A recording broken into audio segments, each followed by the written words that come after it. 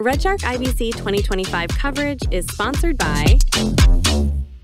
Hey everybody, how are you? My name is Jason Druss from the Adobe Premiere team. We're here at IBC 2025. It is day one.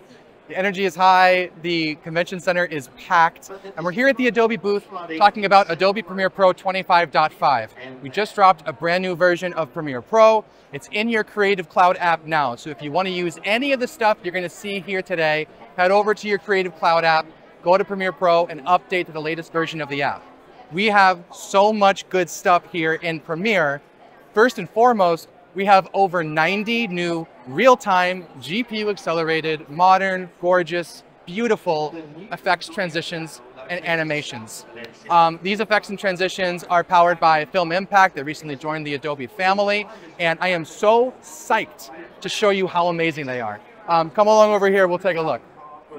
So I have this timeline right here. This is a social cut down, and it's filled with dozens of real-time effects and transitions. If I play back here, we're gonna open up with a little VHS Damage right here. And I'll just go over and like play through that frame by frame to see how good some of this stuff is. We're going right into a light leak right here. If I scrub through that, you can see how nice and transparent it is. And let me tell you, these things are so customizable. I can go ahead and click on the light leak transition. I can go to the hue, and I can just go ahead and move it back and forth wherever I want to, and it's always going to play back in real time. I also have a lot of effects and transitions on my text right here. If I click on this text file right here and I zoom in, I'm actually using an effect called RGB Split, which creates these really awesome anaglyph effects. I have it applied to my text and my graphics. And all I have to do, if I want to adjust it, is I can change the softness. That's the original anaglyph look, and then I can blur that out to create this amazing pink look right here. Let's go ahead and apply a transition ourselves and see what it looks like. All of your 90 new effects and transitions are available in the effects panel, of course. Under video transitions and video effects, you'll see them all right here, but they're also available in the Film Impact dashboard. This thing is really cool. It gives you real-time previews of every effect and transition before you apply them. It also really neatly organizes your effects and your transitions from, you know, let's say lights and blurs to elevate your cinematography and color grading, all the way to motion effects for adding animations to your text and graphics files. They're all organized right here. Let's go over to transitions. Let's go to Smart Tools right here, and let's click Motion Camera. Motion Camera is a really awesome transition that emulates, you know, cameras kind of moving inside and outside of each other between shots. So I have my two clips highlighted here. I'm going to go to Motion Camera, click Apply, and here it is. Let's go ahead and play it back, see how it looks. And that's pretty awesome, right? And again, these are so customizable. I can click on the motion camera. I can go to a different preset. From the default, I'll switch to Super Twist Out counterclockwise. Let's go ahead and play that back, see how it looks. And that's what we're going for. I don't have to do a thing. It is so cool. Now, if I click on this adjustment layer right here, I have a vignette and a Wonderglow applied. The transitions are wonderful. My favorite thing about the effects as a film colorist is it gives me so much more room and latitude to express myself creatively, to elevate the cinematography and color grading. If I turn off the vignette and the Wonderglow, you can see how much work the effects are actually doing. Let's turn Wonderglow back on. If I turn vignette back on, take a note at the corner right here, because the vignettes don't just darken the frame. I'm darkening, I'm blurring, and I'm actually adding photorealistic chromatic aberration to the corners of the shot right there. But my absolute favorite thing about these new effects and transitions is the Surprise Me button, all right? So if we take a look at Wonderglow here, I mean, you can go pretty deep if you want to customize this. There's a lot of parameters you can adjust. You can keyframe every single one of them. But if I click the Surprise Me button, I can ideate past my imagination outside of the box and filter through all different kinds of styles. And I'm going to go ahead, I'm going to click this literally as fast as I can.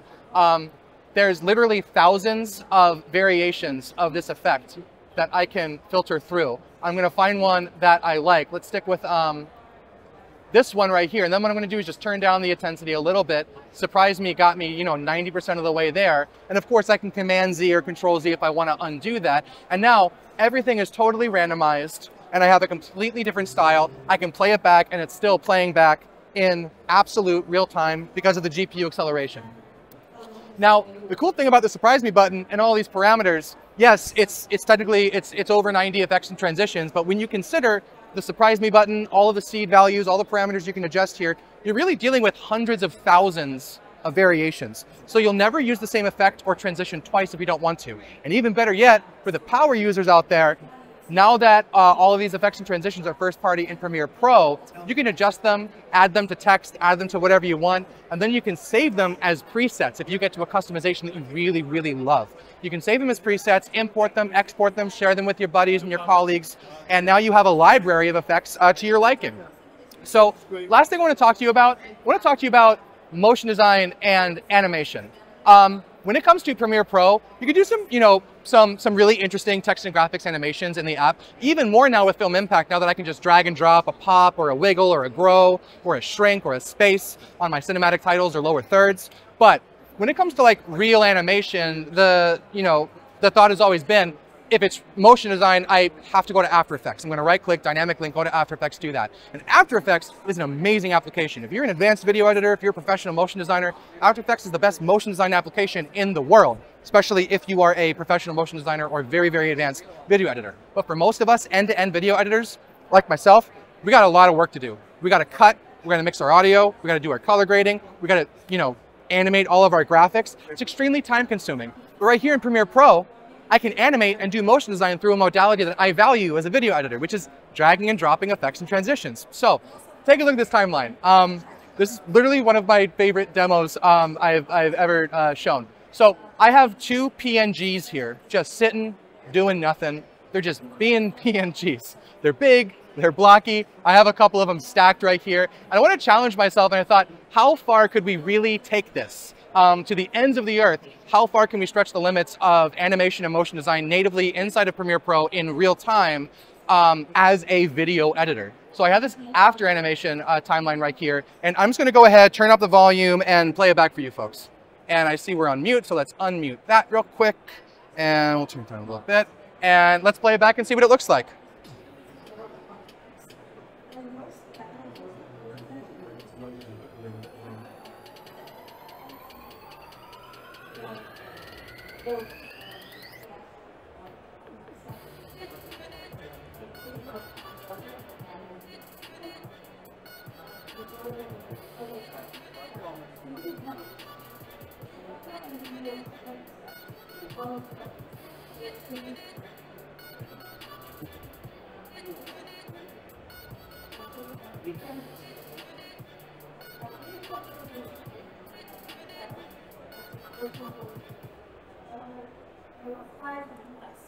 That's just fun, right?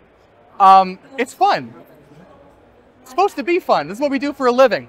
Okay, so if we backtrack this right here on these opening graphics, I have that same little RGB split trick that I showed you earlier. I don't know, I just love a pink fluffy background. It's a lot of fun. I have a grow effect on this adjustment layer over all my graphics so I can grow them all together without nesting them or applying separate effects. And then we go straight into Kaleidoscope. I'm actually gonna go ahead and delete Kaleidoscope transition and just play back and see the cut. And that's what it looks like with this clone effects applied. Clone effects is a tool that will clone PNG, JPEG file. It'll even clone text or graphics or emojis if you want to.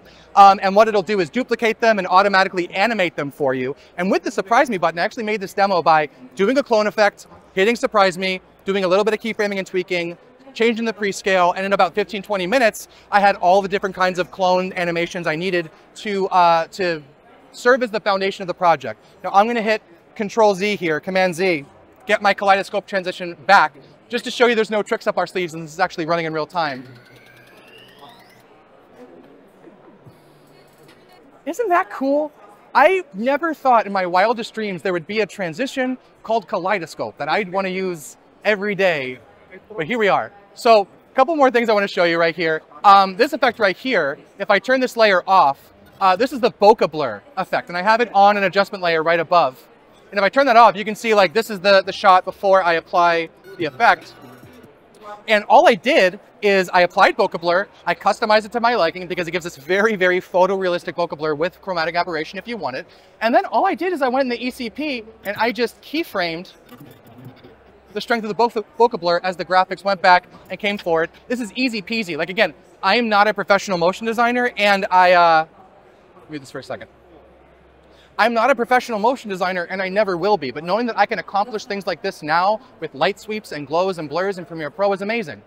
Even this right here, if I turn this adjustment layer off, this is a Mosaic FX. Mosaic FX is available as an effect or a transition, but I made this cool retro 8-bit. And if I just, again, like frame by frame go through this, going from 1 to 9 to more pixels, like that's really amazing. And then just knowing these are gonna dance in real time in Premiere Pro. The last thing I wanna show you is Motion Tween. If I go back to the before timeline, you'll notice I had these right here, and I go from A to B, and then on the cut right there, they're all just stacked on top of each other in the same location.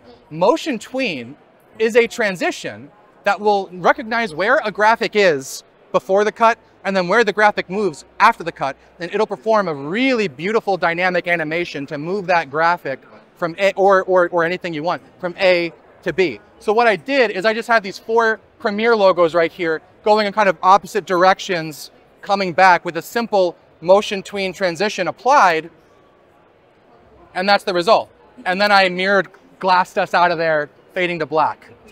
Yeah, so that's what we have in Premiere Pro. We also have more dynamic audio waveforms. You can now adjust multiple audio transitions at the same time. We have more dynamic audio waveforms as you're adjusting your audio. We have better format support. We have faster playback performance.